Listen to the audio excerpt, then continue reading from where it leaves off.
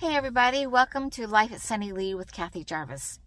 And it's been another busy week, and as you can tell, I'm in the car because we're running more errands. We did have a few unfortunate circumstances that happened this week. Our old vet, he was retired, but a very good, very knowledgeable man, very kind, very wonderful man. He died this past Friday, and so we had the visitation funeral for that.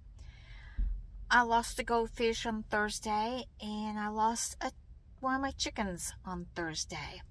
A lady had not been filling up to par the last 2 nights, I noticed, but I thought it was just maybe the cold weather and the shock and stuff of the weather changing.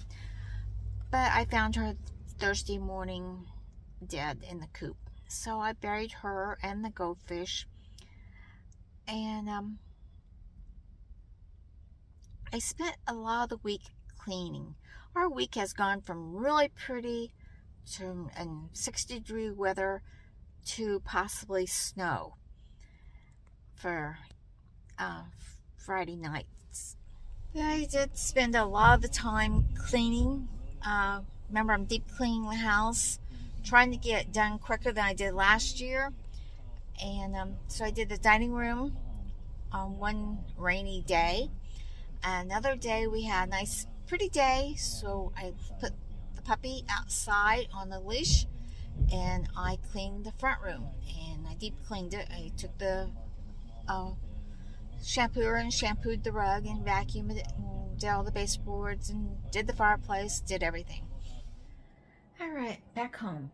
Another thing that I did this week was I had to take the bird and get something off of his beak. It had a seed hauled attached to his beak, and I think I almost killed the bird. Just for a note, never ever shine a flashlight into a bird's eyes. I meant that light hit that poor little bird when I was trying to see if it was a seed or what it was hooked on its beak.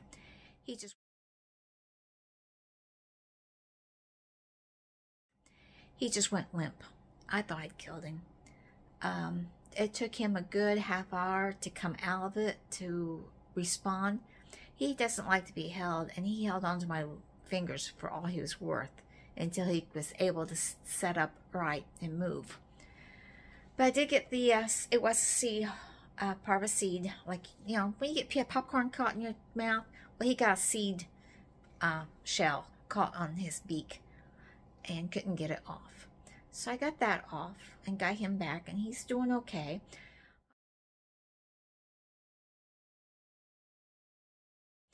I fed the snake. He was out from underneath this rock. It was a pretty day, a couple pretty days, 60 degrees. He came out and he was ready for food. Another thing I did was I put my drone that I got for Christmas, I put it together. Realized I needed batteries for it, so I bought the batteries, but then it's been raining and bad weather ever since.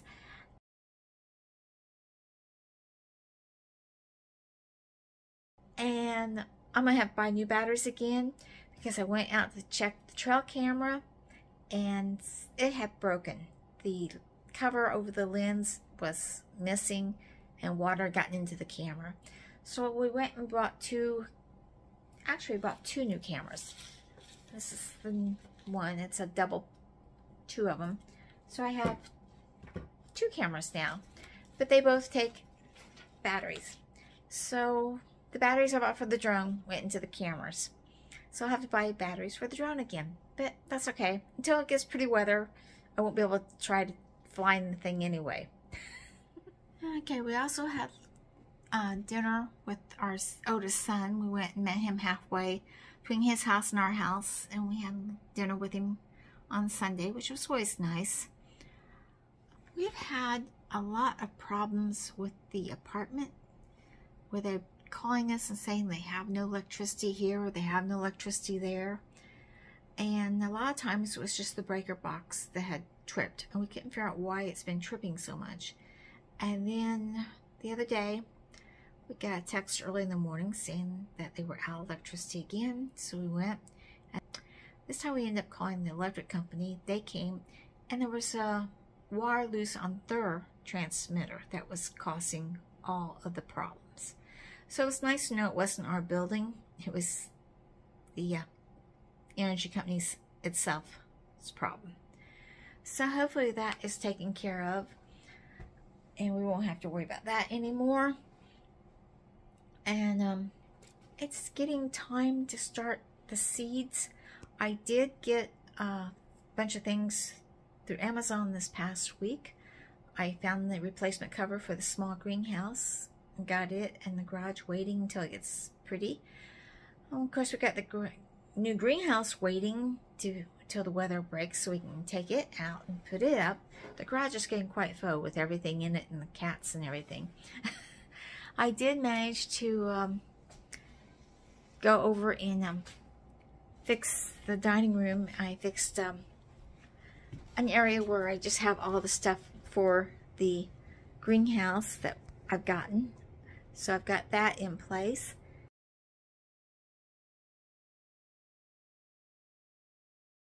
And I end up making a charging station. Seems like everything you get nowadays doesn't plug into a regular electrical thing. It has to have a little adapter so it charges.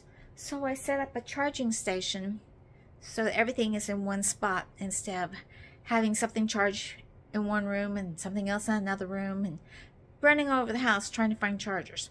So I did buy a little charger. It has 5 things in it, 5 ports to charge with, so I get that.